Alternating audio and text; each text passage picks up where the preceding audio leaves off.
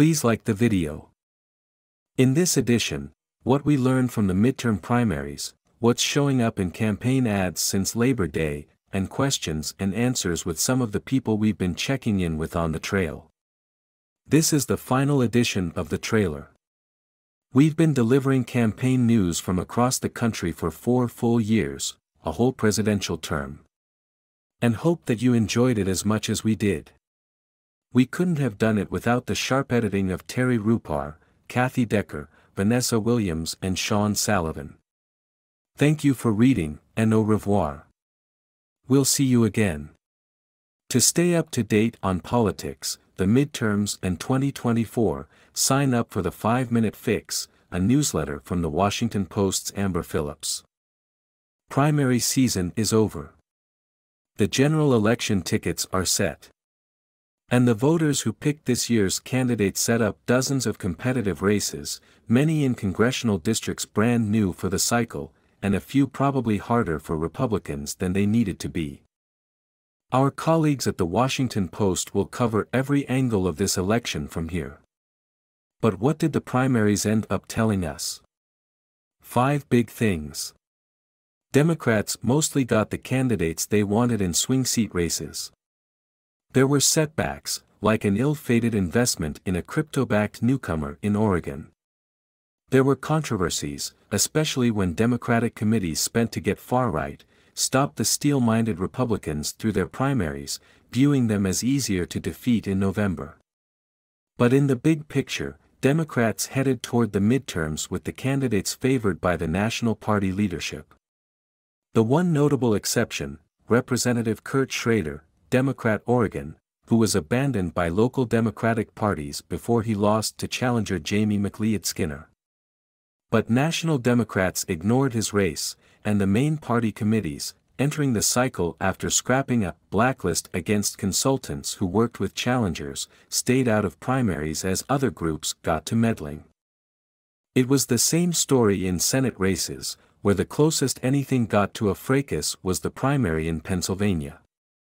Lieutenant Governor John Fetterman got in early, held a lead in public polls, and never gave it up, though early polling for Representative Connor Lamb, D., showed a potentially close contest. If there was ever a race for Republicans or outside groups to interfere in, and weaken the eventual nominee, that was it. The collective PAC, which supports black candidates, hit Fetterman out of the gate with an ad focused on an incident when, with a shotgun in hand, he stopped an unarmed black jogger. But the electability-focused Democratic electorate was convinced that Fetterman's unique profile would be an asset, and even some middling debate performances didn't stop him from sweeping every county in the May primary. In Wisconsin, where rivals to Lieutenant Governor Mandela Barnes, D., spent millions portraying themselves as more electable, every credible challenger folded up his or her campaign before the primary. The same thing happened in North Carolina and Florida, minus the wasted millions. North Carolina State Senator Jeff Jackson quit his race and ran for a House seat, while Representative Stephanie Murphy, Democrat Florida, opted not to challenge Representative Val Demings, Democrat Florida. There was more competition in the races for state office, with primaries in Hawaii, Oregon and Florida that got rough in the final weeks. But in federal races, even when enthusiasm about the Biden administration was lowest, Democrats were largely able to avoid pricey challenges and pile up money for November. Republicans wanted a diverse candidate class, and they got it.